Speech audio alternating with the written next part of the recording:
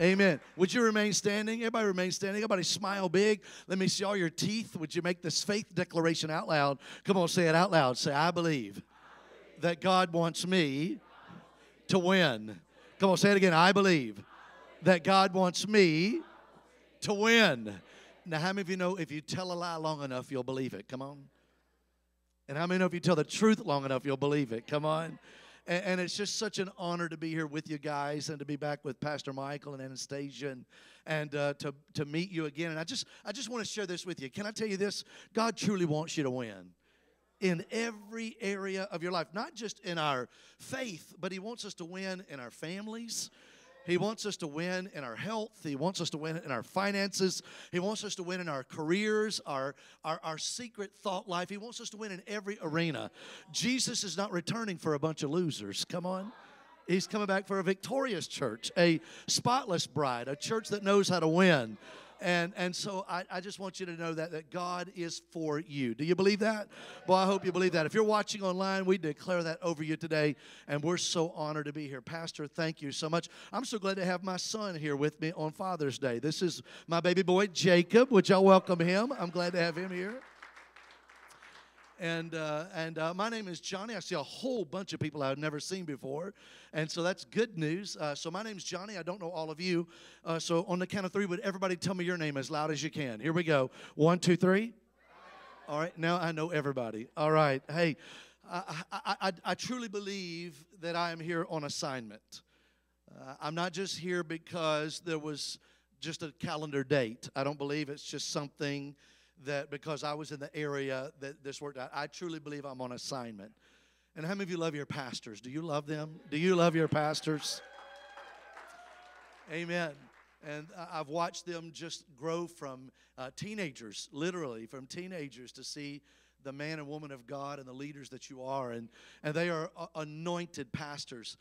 I'm not a pastor. I'm an evangelist. I'm not an apostle. I'm not a prophet. I'm an evangelist. And so today you're going to be under the anointing of an evangelist. And we're truly asking what the Apostle Paul said, that I earnestly desire to be with you so that I may impart this spiritual gift. Amen? And I am nothing. I'm 5'8" and pounds. All right? You can figure out how many pounds another time, all right? But I'm nothing. But the anointing of our God is in this room. And He has some, if you're watching online, He has it for you as well. That He wants to rub something on you today. He wants to place something on you far more than a sermon, because you're going to forget what I say by the time you hit the parking lot. Come on. But you're not going to forget what God says to you today. And so I want us to pray for two things. First of all, I want us to pray for God's anointing. Everyone say God's anointing. The Bible says it's the anointing that breaks the yoke. It's not wonderful worship. It's not an excited evangelist. It's the anointing that breaks the yoke. So here's the rules today, all right? I need you to help me if you've never been. How many of you were with me last time I was here? Wave at me if you remember my ugly face. How many of you, this is the first time you've ever seen me? Hold your hand up so I can see you. Oh, fresh meat. Hallelujah. All right, well, here's the rules today, all right? If I say something that sounds good, you say, amen, hallelujah, that was good, all right? If I say something you don't like, you say, amen, hallelujah, that was good, okay? So you got to help me preach. Help me this morning, all right?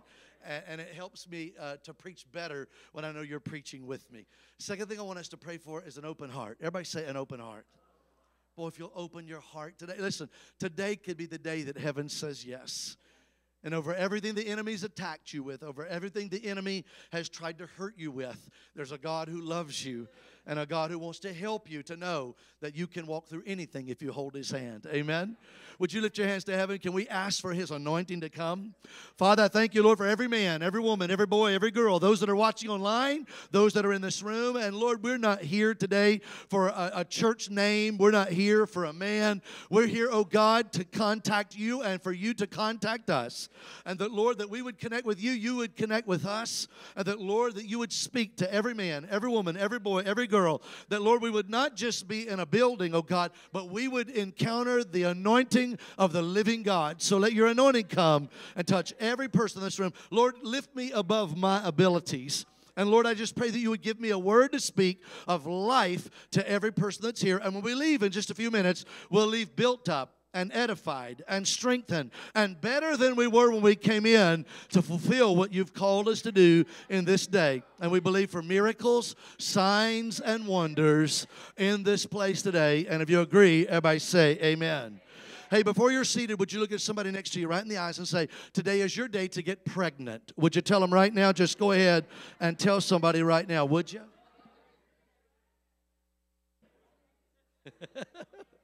You can be seated. Amen, amen, amen. Amen. I see some of those mamas like, you better shut your mouth, all right? Okay.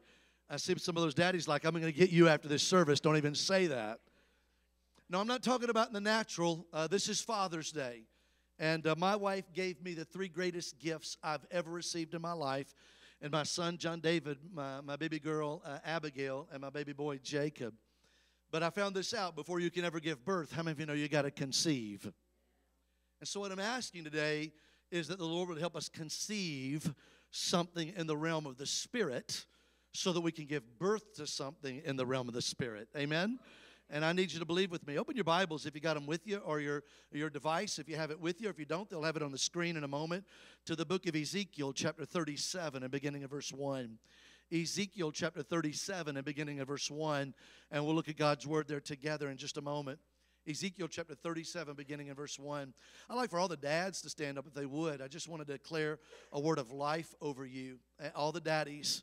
Look at me, men, if you would. God has given you such an amazing assignment that the Bible says children are arrows in the hands of a warrior, and that God has given you the privilege and the honor of guiding the next generation into the power of the things of God. And that you're imparted to them, you're not just a provider, you're the prophet of your house. Come on. And most men see themselves as providers, and they want their wives to be the spiritual leaders of their households. And thank God for our wives, and we honored them on Mother's Day, but we're honoring all of you as fathers. If you're at home and you're a father, you stand up, and we want you to know that God wants to anoint you, to empower you, to break the powers of hell off of your household, off of your marriage, off of the enemy that tries to walk in your home. And I want to challenge every father, when you go home today, grab the threshold of your front door. Here's what the Lord said to me driving over here this morning. Grab the threshold of your front door and say, and anoint it. If you'll remember in Ezekiel chapter 12, they said, when I see the blood, everybody say that. When I see the blood, they put the blood of a lamb over the doorpost. And when they did, every enemy had to pass over. That's why we still celebrate the Passover. And as the patriarch of your household, as the husband of your wife, and the father of your children, we're going to ask you whether you have them in your home with you or they're distant from you. Grab the threshold of your home today when you go home and say, Father, cover this house in your blood that no enemy can come in our home. Amen? And if God is the same yesterday, today, and forever, if He did it then, can He do it now? Come on. So would you stretch your hands toward all these fathers, all these young ones and children and wives and loved ones? Would you pray? Father, we just pray for every father that's standing in this room. And I, as a father, I stand today understanding the awesome privilege and responsibility that I have to prophesy over my wife, to prophesy over my children, to declare life over my household. And I just pray on this Father's Day, God, that something will be imparted to them, that when they grab the threshold of their door, when they go home today, and they ask for the blood covering of the Lamb of God over their household, that every enemy will have to be pushed back, the demon powers will have to be broken, and that, Lord, that your favor will be over their household in a new way today. And bless these men, give them health, bless their finances, bless their home, and let them step into their God authority to speak over their household, and that they'll be that man of God in Jesus' name. And we bless them. And if we love all these dads, would you give them a great, great, great big hand? Amen. Amen. I believe that we're living maybe in the greatest time possibly in the history of the church. Now, some of you look at me and you might say, hey, wait a minute, time out. We're coming out of a pandemic. People are still not going back to work. Lumber is at an all-time high. The economy is in confusion. There are still riots going on in the West Coast. There's confusion politically all over our country. And all of these different things are going on around us. And how can you say that we're living in the greatest time in the history of the world? Here's why. How many believe with me that light shines best in dark places? Come on. And every time it gets dark, God, I want you to know, is at work. Every time it gets quiet, God is at work. Even when I don't see it, come on, He's moving. Even when I don't feel it, He's moving. God is at work right now. And I just feel like we're living in the greatest time maybe in the history of the world. Since the pandemic started last March, I have led 6 of my neighbors to Jesus. Come on, can somebody give the Lord a shout of praise for that? Come on. Now, let me explain what I mean by that. When the pandemic started, Pastor Michael, a little over a year ago now, and we were all shut down, we lost every appointment that we had for the rest of the year. And as an evangelist, we had nowhere to go. Come on, how many know this is the way we make our living, is through the giving of God's people?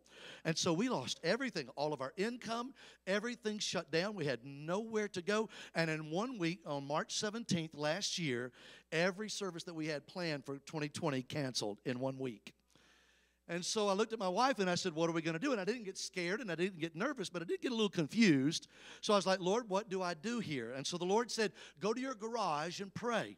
And that's not my typical prayer place. So the Lord said, go to your garage. So I went to my garage and I began to call out to the Lord. And while I was out there, He said, what do you see? And I said, well, I see my car and a lawnmower and a weed eater and a rake and a blower. And He said, good, go to work. Hallelujah. And so I started a lawn service that day.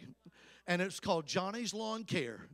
Now, forgive me for the horrible name like that, all right? That's the most, forgive me for the lack of creativity. That's just a horrible name for a business. But it was called Johnny's Lawn Care, and I went out and I put 100 flyers out all over my community. And that week, God gave me 22 lawns to cut that absolutely sustained us during the pandemic. And how many of you know fat boy needs to sweat? Come on, somebody, all right? So sweat never hurt anybody. So I started getting out and cutting my grass for all of my neighbors around my neighborhood. And while I was out cutting my grass for my neighborhood, my wife and I, 2 years ago, let me back up 2 years ago, there was a young couple that moved in our neighborhood. And her name is Pam, moved into our neighborhood, beautiful young lady. And my wife and I were walking through our neighborhood. We met them coming through the neighborhood, and we said hello. And she said hello back, and we heard her accent. And we said, you're not from Alabama. Where are you from?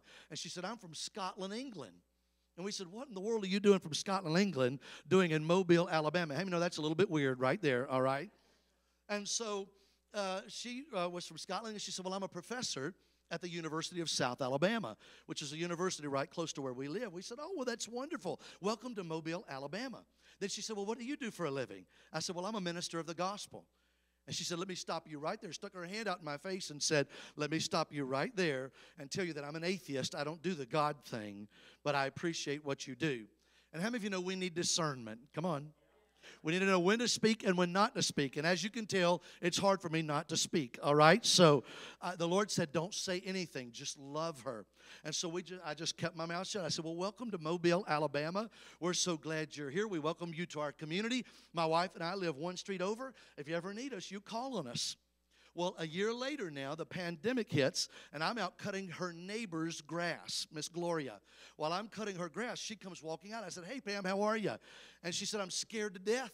And I said, why are you scared to death? She said, because of this pandemic and my children. And the Lord said, tell her now. And I said, can I tell you why I'm not scared? And she said, yes. And I began to tell her my story of what God did for me and how He saved my life and changed me. I said, Pam, when I was 16 years old, I was a borderline alcoholic, going the wrong way with the wrong group of people. My life was a mess. My mom and dad were getting a divorce. My family was spiraling out of control. I didn't know what to do with my life, but I went to a church because a beautiful young lady invited me to go to church, and I didn't go to church, but she was so pretty. I said, honey, I'll go anywhere with you, all right? And so I went to Moffett Road Baptist Church, and I was sitting on the back row of Moffett Road Baptist Church there in Alabama, and I was passing notes to her the whole time the minister was speaking. I wasn't listening to him, but all of a sudden he said, if you don't know Jesus, you're going to go to hell. And it was like his finger went 60 feet to the back row of the church where I was sitting, and it touched my heart. And then he said this, God loves you and God wants to help you. I said, if that's true that God loves me and God wants to help me, I want that. So I got up and I came from the back row to the front, and I asked that pastor, I said, would you pray for me? I said, I don't want to go to hell. I need Jesus in my life. And I want you to know that that pastor prayed with me on July 22nd, 1979, 42 years ago now. And I want you to know I haven't had a drink of alcohol in my mouth since that night. God changed everything for me. My whole trajectory of my life changed. Right after that, I led my dad to Christ. I led my mother to Christ. I led my brother to Christ. He's a Baptist preacher. Y'all pray for him. Then I led two of my sisters to Christ, and God changed everything. I said, Pam, let me tell you why I'm not scared in this pandemic. I said, I don't know what tomorrow holds. Come on, but I know who holds tomorrow. She started crying there in the street. And she said, and here's what she said to me, Anastasia. She said this. She said, I've never believed in God, but I need to believe in something. And I said, can I just read something to you? And I teach people all the time just to keep the Roman Road Scriptures right here on their phone. And I keep the Roman Road Scriptures right here on my phone. So I read Romans 3:23, that all have sinned and come short of the glory of God. And we talked about that for just a moment. Then I read Romans 6:23 to her, that the wages of that sin is death, but the gift of God, come on somebody, the gift of God, somebody had to pay for our sin, but the gift of God is that Jesus paid the price for my sin. The gift of God is eternal life through Jesus Christ our Lord. Come on. Then I said, can I read you one more? And I read a Romans 5:8, that God demonstrated His great love for us, and that while we were still in our sin, Christ died for us. And then I said, can I read you one more? And she didn't have anywhere to go. So I read Romans 10:9 and 10, that if we confess with our mouth that Jesus is Lord, come on, and believe in our heart God raised Him from the dead, we can be saved. With the heart we believe and we are justified. With our mouth we confess and we are born again. And she said this. She said, I think I want to believe that this is true. And I want you to know, a little over a year ago, standing 6 feet apart, come on, standing right there in the street of my neighbor, she prayed to receive Jesus as her Savior. Come on, somebody. Now, I want you to think with me that just a few minutes earlier, or a year earlier, was telling me that she was an atheist. A year later is coming to faith in Christ. Today, she's sitting in a Pentecostal church in Mobile, Alabama. She and her family, and they're worshiping Jesus together. I've led 5 other neighbors to Christ just by cutting their grass. Hallelujah. Right after that, I went back to Portland, Oregon, when the riots were going out there. How many of you heard all about that? And I felt like the Lord said, go out there and get in the middle of that and shine light in the darkness that's there. How many of you know light shines best in dark places? And so we were in a little place called Gresham, Oregon, right outside of Portland, Oregon, right outside of the airport there. And it was a place called Harvest Assembly of God. And so we were working with that church, and we went out to area businesses, just like we did with you guys about 3 years ago. And so we went out and gave a gift to all the business leaders and just blessed their business, especially staying open during a pandemic, right? And so we just walked into this Subway shop. And I'll never forget this as long as I live. The pastor, Shane Wallace, and myself, we walked in, and we said, hi, we're from Harvest Assembly of God. We got a little gift for you. It was a little bag of candy. It was Hershey's Kisses with almonds in them, because those are, how many know those are anointed? Come on, all right? And so we had a little bag of Hershey's Kisses with almonds, and we said, hey, we just want to give you a little bag of candy just to sweeten your day and say thank you for what you're doing in our community. Thank you for what you're doing for the economy. Thank you in the middle of all these riots that you're serving all this wonderful food. And this guy, let me just tell you what he looked like. He had his hair spiked straight up, about a foot off of his head. He had piercings all over his body, and places you shouldn't have piercings, he had piercings. And he was tattooed everywhere. Anybody ever seen flames they paint on cars? He had those flames painted around his face. I mean, all the way up to his eyes. So there was ink all over this boy from everywhere you could see on him, all the way down to his toes in his sandals. He was covered in tattoos. So we said, hey, we just want to give you this candy. We want to invite you to Harvest Assembly. And he stuck his hand. I said, well, man, I'm an agnostic. I don't know about that church thing. I don't do that. And again, the Lord said, don't say anything. Just love on him. How many know it's the goodness of God that causes men to repent? And so we just said, hey, well, you know what? People can believe what they want to or not. They don't have to believe anything if they don't want to. It's totally up to them. And I said, but you're welcome at Harvest Assembly. So we blessed him. We turned around and walked out. When we got to the door, we turned around and looked, and he was already eating the candy out of the bag, all right? He said he went home that night. He had stuck the card that we gave him in his back pocket. When he was undressing at the end of the day, he pulled that card out, and he felt in his back pocket. He pulled it out. And he said, you know, those guys were really nice. He said, I think I want to go to that church just to see what they do. Come on. And so I want you to know the next morning, when I get up to preach, I see he and his wife, I found out later, are sitting on the very back row of the church. She's just as spiked up in her hair. She's just as tattooed everywhere and just as pierced as he is. And they're looking back there on the back row with a scowl on their face with their arms folded the entire sermon. And the look on their face was like, we're going to murder you right after this service. All right, that's what I was thinking, because that was the look on their face. And when I gave an invitation to come to faith in Christ, he said it's the first time he ever heard God speak to him. Listen to this now. He's sitting on the back row, and he heard a voice that said, what they're saying is true, and you need this. What they're saying is true. Not what I was saying. How many of you know he was hearing Father, Son, and Holy Spirit speaking to him? He said, what they're saying is true, and you need this. And when I gave the invitation, he came forward to place faith in Christ. He and his wife, both of them, got saved on that day. Then we asked him, we said, have you ever heard about the baptism of the Holy Spirit? He said, well, do I need that? And we said, yes, you do. And so, Pastor, I laid my hands on him, and as soon as I laid my hands on him, like a shotgun went off, he started speaking in tongues just as loud as he could. And then his eyes got real big. He looked at me, he said, I've always made fun of this. I didn't know this was real. Can I tell you that young man today is in the ministry school of that church and getting ready to find out what God has for him? Now, I want to show you something. That 24 hours earlier was telling us he was an agnostic. 24 hours later was saved, baptized in the Holy Ghost, and a few months later going toward ministry school. I can tell you about Pam that a year earlier was telling me she was an atheist. A year later, because of a pandemic, I might never have ever had a chance to reach out to Pam without the pandemic. Come on. But God opened a door for us to tell them about what God can do in their life. Can I tell you, I believe we're living in the greatest time maybe ever in the history of the church to tell people about who Jesus is, because the lines have never been more clearly drawn. There is a real pandemic. There is a real virus. It has been so politicized, and the enemy has used a spirit of fear to lock people down from coming back to the house of God or speaking the truth to people anywhere they go. And we've got to break out of that spirit of fear. And let me show you something. This has bothered me, Pastor, for the last 2 years. This is June 2019 People Magazine's cover. And there are two people on the cover of this I want to show you real quick. And I want you to see this. There are two people on here. One of them is Kate Spade, and the other one is Anthony Bourdain. All the ladies in this room probably know who Kate Spade was. Kate Spade, her fashion line, her handbags, was a very, very wealthy lady. She was a billionaire, billionaire, and she was known all over the world because of her fashion line and because of her handbags. In New York City, she was found out that her husband was having an affair. She was getting a divorce from him. He was going to leave her. She became so depressed and so despondent, she left a suicide note for her daughter. She was an atheist. She didn't believe there was a God. She took a scarf from her own fashion line and hung herself and said, there's nothing in this world for me, and took her own life. I wish I could have gotten to Kate Spade and told her there is something for her in this world, and his name is Jesus. Come on.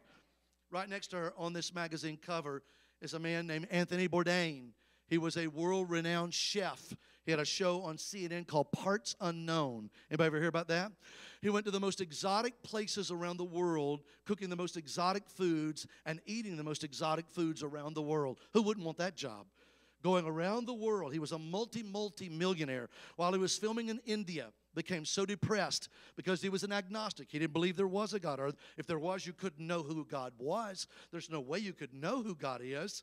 and became so depressed, he wrote a suicide note and almost word for word said what Kate Spade said 3 days earlier in New York City. He said, there's nothing in this world for me.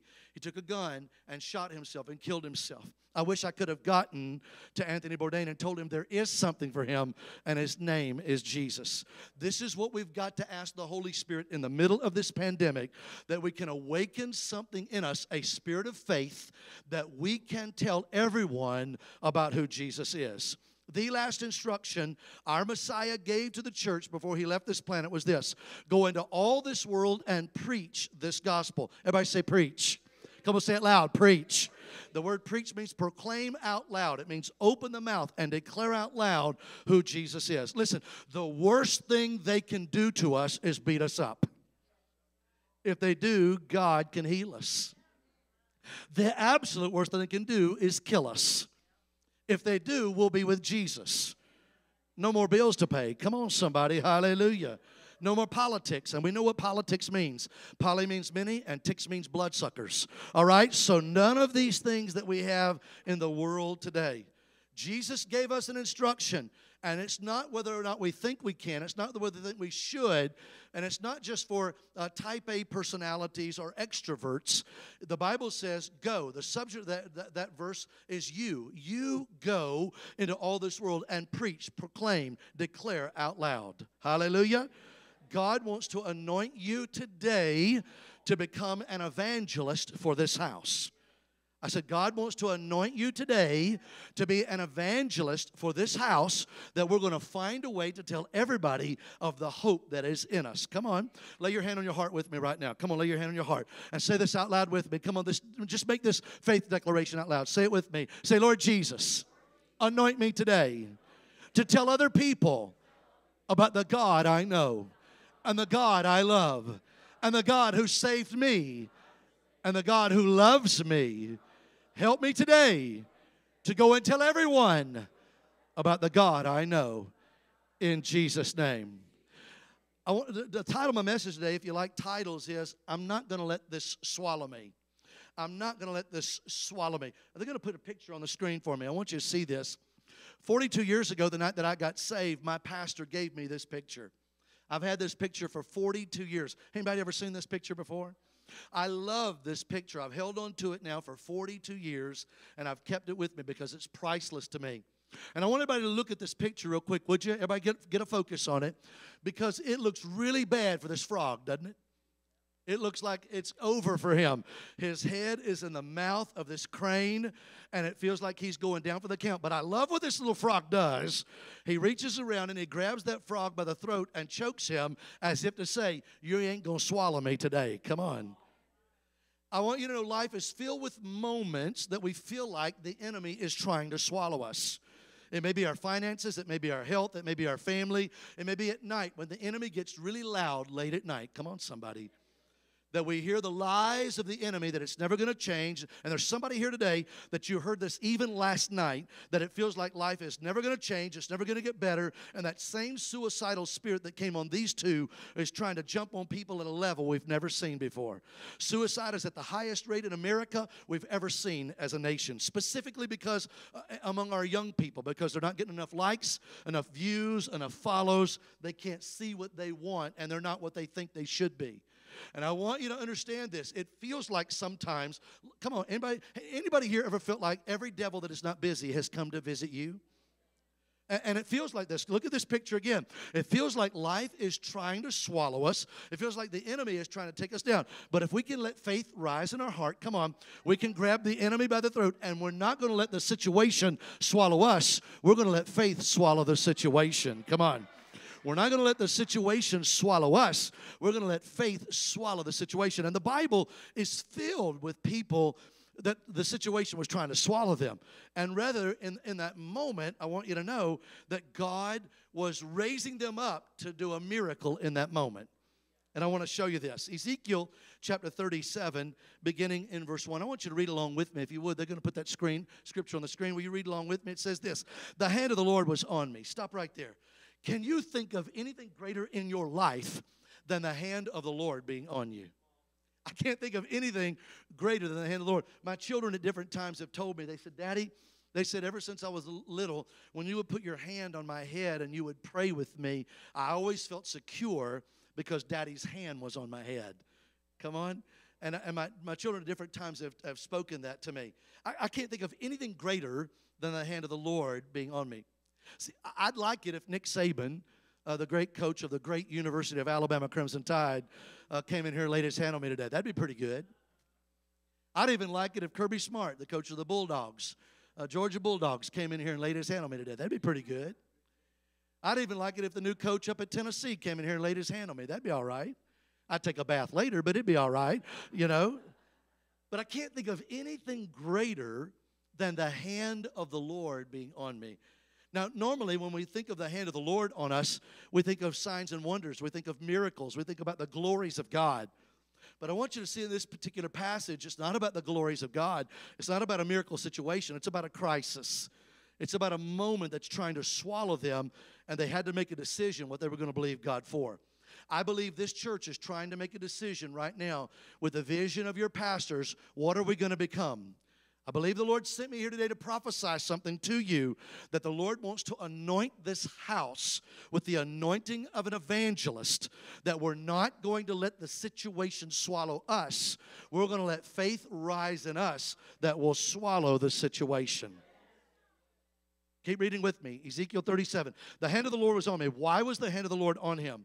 And he brought me out by the Spirit of the Lord and set me in the middle of a valley, and it was full of bones. He led me back and forth among them, and I saw a great many bones in the floor of the valley, bones that were very dry. And he asked me, Son of man, can these bones live? And I said, Sovereign Lord, you alone know. Now look at me if you would. The Bible tells us that Ezekiel is taken out by the Spirit of the Lord, and God shows him this valley. And he's speaking prophetically to the house of Israel, but how many of you know if it's in the book, it's speaking to us too? And so he's speaking prophetically to the house of Israel, and he's saying this. He shows him this valley, and as far and as wide as he can see, all he can see are these dry, dead, dusty bones that the Bible says had been there for a very long time. And it's a place where life used to be.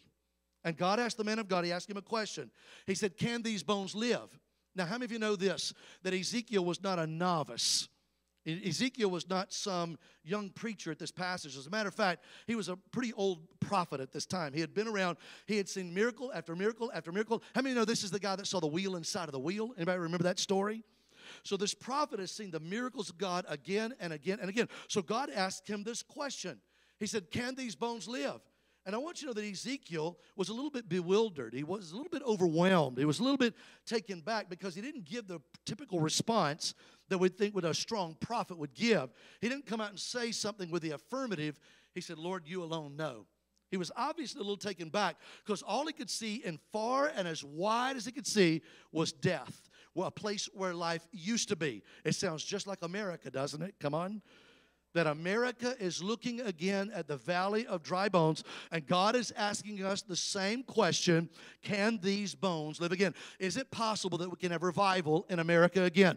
Is it possible that a sweeping move of God can come across this nation again? And we know that the answer is emphatically 100%. Come on, yes. That we're not waiting on God, God is waiting on us.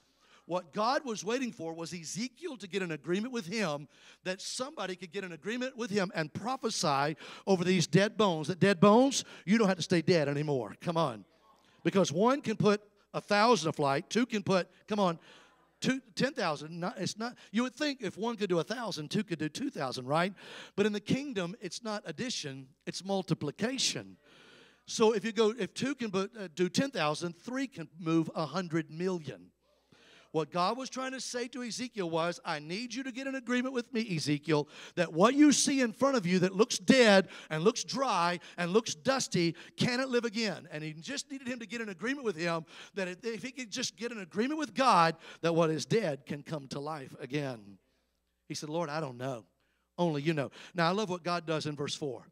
That God tells him exactly what he wants him to do. How many of you have ever put something together before without reading the instructions? Would you be honest and show me? Okay, how many of you like me missed a step and you had to take it back apart? Come on, hold your hand up. If you miss something right here, you're going to miss one of the steps. I want you to read verse 4 with me. Come on, it's on the screen. Read along with me. It says this. Then he said to me, prophesy. Everybody say prophesy. Come on, say it loud. Prophesy. That word prophesy, again, means open the mouth and declare out loud the things of God. All right? His word will not return what? All right, keep reading. God takes him out, asks him the question, can these bones live? He said, Lord, I just don't know. You're the only one that knows. So God says, all right, here's what I want you to do. He says in verse 4, prophesy to these bones and say to them, dry bones, hear the word of the Lord. Hear what? In other words, Ezekiel, I don't need your opinion, because your opinion is not going to change anything. I don't need your thoughts, Ezekiel. I need you to speak my thoughts, because my word is not going to change. It's going to accomplish something. So I want you to speak the word of the Lord. Verse 5, keep reading. This is what the sovereign Lord says to these bones. I'm going to make breath enter you, and you will come to life. I will attach tendons to you and make flesh come upon you and cover you with skin. I will put breath in you, and you will come to life. Then you will know that I am the Lord. Now look at me if you would. Everybody get this right here. God takes him out, and he shows him this valley. And as far and as wide as he can see, it's nothing but death. We went to an Atlanta Braves game the other night. My son was here for a baseball tournament. And while I was there, I was videotaping all the people as they were leaving the stadium the other night.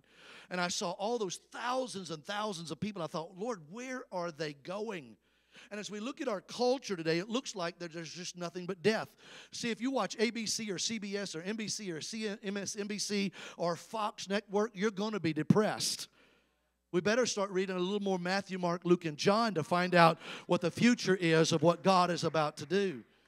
And so I was looking at all of those people and wondering, Lord, where are they all going? Because it looks like just what Ezekiel saw was a valley of death, that everything is dry, everything is dead. It's where life used to be, but America will never rise again to prominence. It's far too far gone. It'll never change again in America.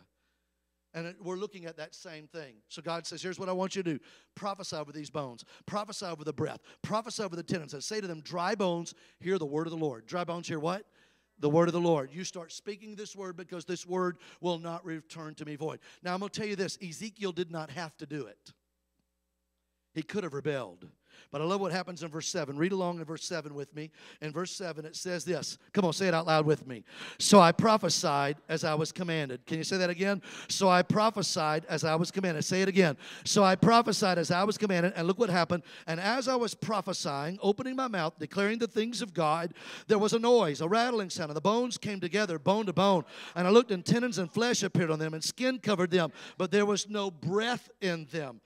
Look at me. I want you to hear this. The man of God is standing out there looking out over America, looking out over Cornelia, Georgia, and it looks like there's just dry death everywhere. Can these bones live again? And God says, begin to speak my word. Begin to speak my word. Begin to speak my word. Come on, say it. Begin to speak my word. Come on, shout it. Begin to speak my word. And he said, all of a sudden, life can come over these dead places. And all of a sudden, with no guarantee that anything was going to change, with no guarantee that anything was going to happen, out of sheer obedience and raw determination, the man of God just began to speak the word of the Lord. And all of a sudden there was a rattling, and there was a convulsing, and there was a shaking that was going on all those bones. And all of a sudden skin covered them and tendons covered them, but there was no breath in them. If he would have stopped right here, all he had was a valley full of corpses. He was at the halfway place of a miracle. Can I tell you, the halfway place to a miracle is the most miserable place that maybe we can ever be, because you're halfway between death and halfway between life. You're halfway between a curse and halfway between a promise. You're halfway between the past and halfway between the future. The halfway place is a miserable, miserable place to be. So if he would have stopped right here, all he had was a valley full of corpses, because as he began to speak, all of a sudden there's a convulsing and a rattling and a shaking of all these bones. Can you even imagine how his faith began to increase? Because one sentence earlier, he's looking at a valley of nothing but dead bones, of places where life used to be. One sentence later, now there's bodies covered with skin and tendons, and all of a sudden, that something is happening in this valley, and life is beginning to come back in them. But he's at the halfway place. Did he stop right here? No, if you know the story, you know he didn't stop. Keep reading along with me, would you, in verse 9. Come on, read this with me. Then he said to me, prophesy to the breath, prophesy, son of man, and say to it, this is what the sovereign Lord says, come breath from the four winds and breathe into these slain that they may live. Will you read verse 10 out loud? Come on, read it out loud with me. So I prophesied as he commanded me. Come on, say it again. So I prophesied as he commanded me. Shout it again. So I prophesied as he commanded me. And look what happened. And breath entered them, and they came to life and stood up on their feet. What? A vast army. Let me ask you something.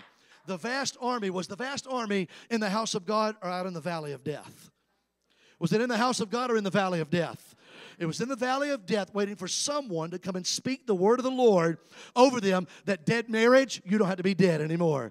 Dead finances, you don't have to be dead anymore. Dead family, you don't have to be dead anymore. Dead business, you don't have to be dead anymore. Dead church, you don't have to be dead anymore. Dead city, you don't have to be dead anymore. Dead nation, you don't have to be dead anymore. Dead world, you don't have to be dead anymore. As a matter of fact, will you prophesy with me? America, live again. Come on, say it. America, live again. Come on. America, live again. Say it. Cornelia, live again. Come on. Cornelia, live again. Shout it. Come on. Cornelia. You might be the only people in this city saying that. Come on. We might be the only people in America who just declared that right now. We just don't know. But one can put 1,000 to flight. Come on. Two can put 10,000 to flight. There's a whole bunch of us in this room and more watching online that God says, here's what I want you to do, Ezekiel. What you see looks dead. What you see. How many of you know what my mama used to tell me? Don't believe anything you see and only half of what you hear.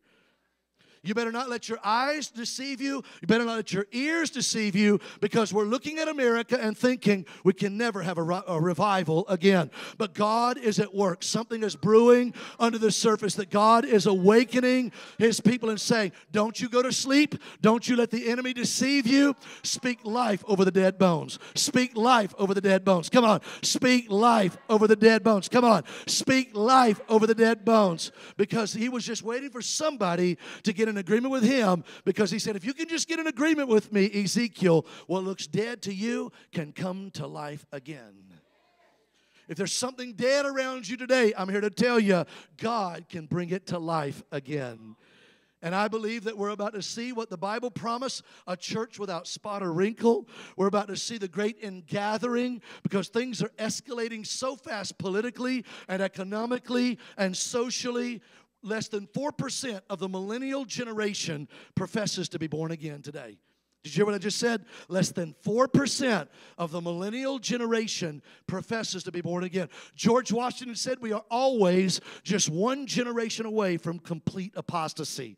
We're looking at America, and God is asking, can these bones live? And the answer is emphatically yes. We're not waiting on God. God is waiting on us. Don't let this swallow. Come on, can you put that picture back on the screen for me? Can you put it back up there one more time? This is where we are as a nation. This is where some of you might be in as your family. This might be you and your business. This might be you and your finances, that it feels like you're going down for the count, that the enemy is trying to swallow you, and God's saying, let faith rise in you, and you reach around and you grab the enemy by the neck and say, you're not going to swallow me today. I hope you'll walk out of here today saying, I got the devil right where I want him. Come on. That I'm not going to let him swallow me. I'm going to swallow the situation. Go to 2 Kings with me. Let me show you something else real quick. 2 Kings chapter 4. I want to show you something of what we know as the Shunammite woman. 2 Kings chapter 4 and beginning in verse 28. I want to show you something of what we know the scripture as the Shunammite woman. Anybody know the story I'm referring to? It's an amazing story, and let me give you the background before we read this particular passage. In the story, the prophet of God, Elisha, is staying in this region, and this woman takes care of the prophet of God while he's there.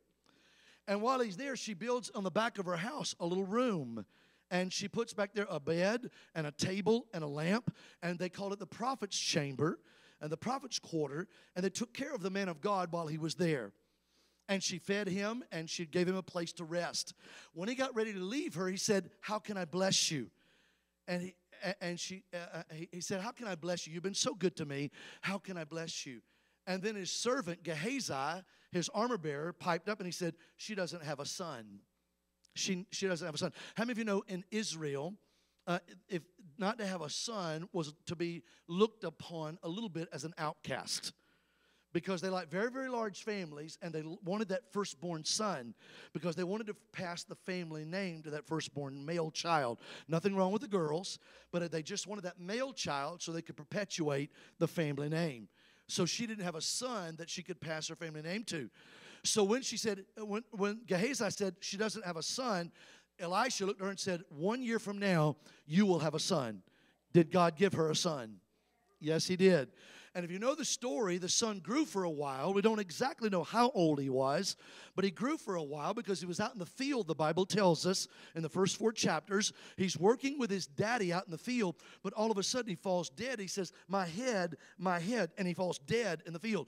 We don't know if he had an aneurysm. We don't know if he had a brain tumor. We don't know what happened, but he fell dead in the field. The dad scoops him up and runs back to the home to bring him to the mother who is there at the house. And this is where the story picks up. Read verse 28 with me, would you? 2 Kings chapter 4 and verse 28. It says this.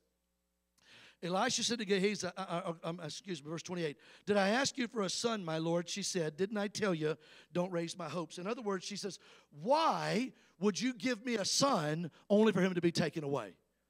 Why would you answer a prayer request of mine only for it to be dashed? Why would you even do that? So the prophet of God could have looked at her and he could have said, look, lady, you gave me a bed, you gave me a lamp, you gave me some food, you took care of me while I was here, but I prayed, God gave you a son, you've had your son for a little while, I'm sorry he is dead, but it's time to plan the funeral, bury your boy. Is that what he said? No, he obviously loved this woman. He obviously loved this little boy. I want you to read verse 29. Look at what it says with me in verse 29. Elisha said to Gehazi, all right, here's what we're going to do. Tuck your cloak into your belt. We're not going to let this swallow us. Take my staff in your hand and run. Don't greet anyone you meet, and if anyone greets you, do not answer them. Lay my staff on the boy's face. Keep reading. But the child's mother said, as surely as the Lord lives and as you live, I will not leave you. So he got up and followed her. How many mamas in here say, if something's going on with my child, I'm going to be there, all right? Mama said, I'm going with you. Read verse 31. It says this. Gehazi went on ahead and laid the staff on the boy's face, but there was no sound of response. So Gehazi went back to meet Elisha and told him, the boy has not awakened. Stop right there if you would. The Bible tells us that the prophet of God didn't just look at the situation and say, it's not going to change. He didn't let the situation swallow him. He reached around and grabbed it and said, I'm going to believe God for a miracle in a crisis situation. So here's what he did. He said, all right, I love you and I believe him. Our God is able. So he hands his staff to his servant who's a lot younger than him. Elisha's pretty old at this time. So he says, listen, you run on ahead. I'll be behind you. Just go lay my staff on the boy's face. Now, how many of you know there was an anointing on that staff? It was an extension of his anointing. How many remember that when Elisha, they laid his bones and someone in a grave, they came back to life? So there's an extension of the anointing. He says, you just take my staff, go run, and lay it on this little boy. I'll be there, and we're going to believe for him. So Gehazi takes off running. He goes up there, lays the staff on the little boy, but there's no sound of response. Elisha and the woman get there a little bit later, and they say, look, we did what you told us to do. We laid the staff on the little boy's face, but there's no response. Did Elisha look at the woman and say, look, I'm so sorry. We prayed that God would give you a son.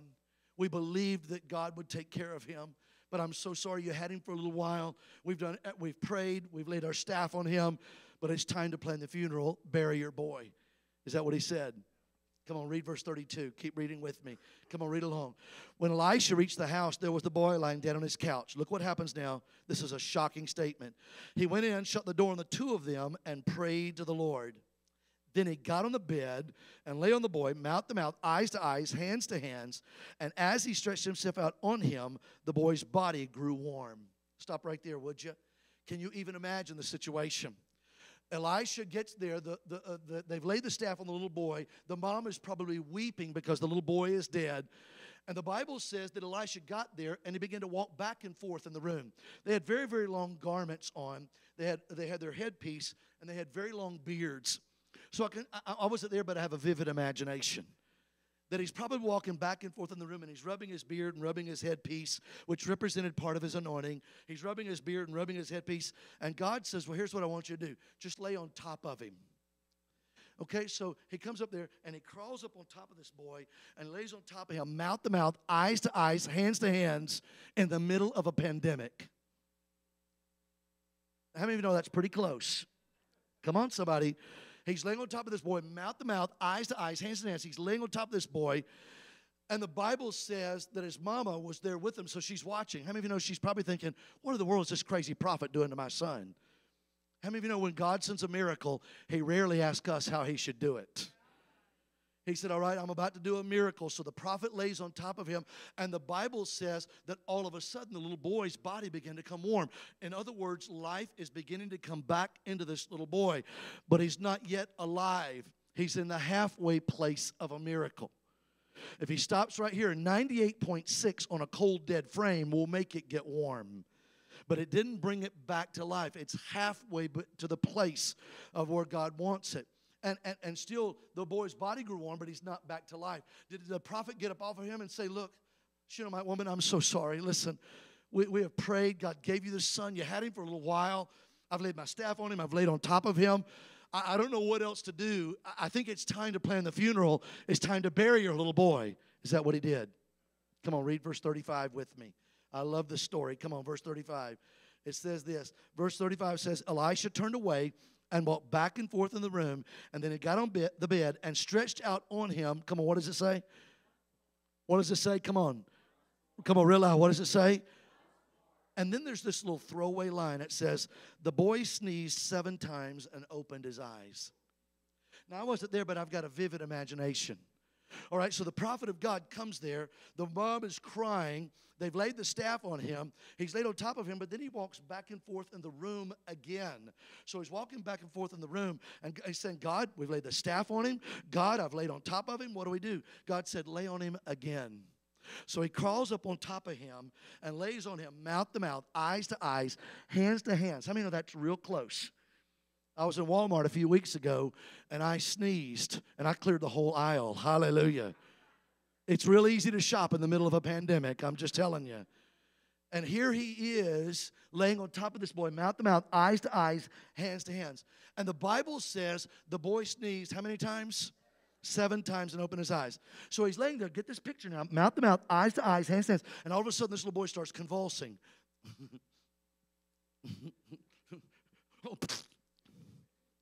And then he does it a second time. Come on.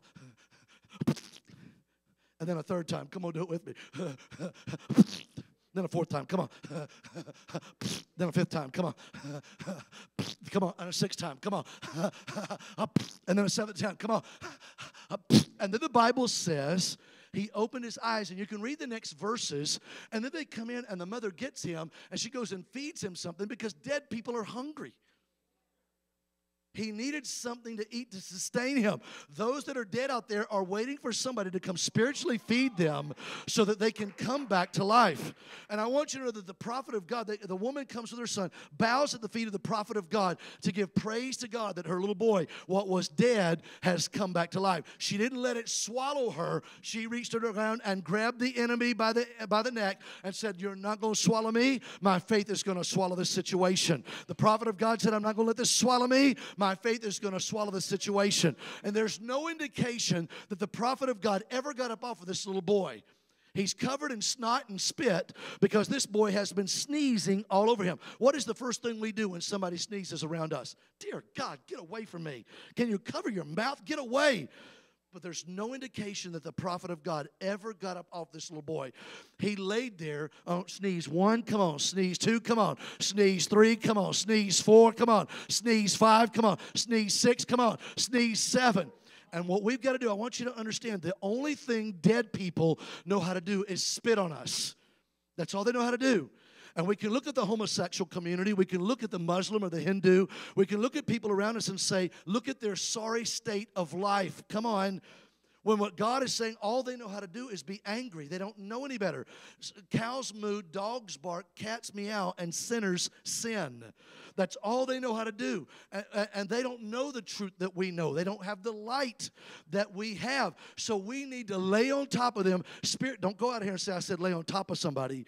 Spiritually speaking, we need to lay on top of this culture and Cornelia and say, you keep sneezing on me. You keep sneezing on me. You keep making fun of us. You keep laughing at us. You can keep mocking us as we praise our God and as we attend our church. But we're not going to stop. You can sneeze on us again and again and again and again and again. And we're not going to stop until we see what God is able to do. The Lord wants to anoint you to crawl on top of this community and speak life to them. God's calling this church to stand with your pastors and say, God, the spirit of suicide is trying to kill them. Come on. God, the enemy is trying to kill them. Help us, oh God, to speak life to them. Can you put that picture back on the screen for me? That we're not going to let this situation swallow us. We're going to believe by faith we're going to swallow the situation. And there's enough believers in this room. There's enough believers watching online right now to turn Cornelia upside down and right side up if we can activate our faith and say, I'm going to tell them what my God can do. Because I want you to know that Elisha could have looked at the little boy and just walked away. I want you to understand that Ezekiel could have looked at the valley of dry bones and he could have walked away. Come on, am I telling the truth? But Ezekiel didn't do that. And if God did it for Ezekiel, and if God did it for a Shunammite woman, can he do it for Michael and Anastasia Welburn? Can he do it for a group of people called Revived Church? Can he do it in a place that says, we're not going to look at this culture and let it swallow us. We're going to grab the enemy by the throat, and we're going to swallow this enemy.